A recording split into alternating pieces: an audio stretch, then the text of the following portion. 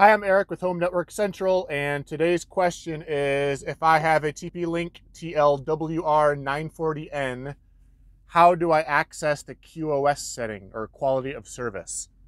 This router does have QoS configurations. If you log into the administrative interface, on the left side, you want to go to bandwidth control, and there's two different menus right here. Control settings, which you can enable or disable it. And there's also rule list.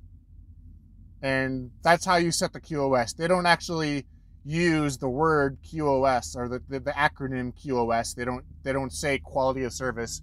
They just call it bandwidth control on the administrative interface. So that's a little bit maybe not misleading. It's kind of the same thing, but they don't refer to it as QoS in the administrative interface. So that's how you find the QoS settings. If that helped you out, please give me a thumbs up, and thanks for watching.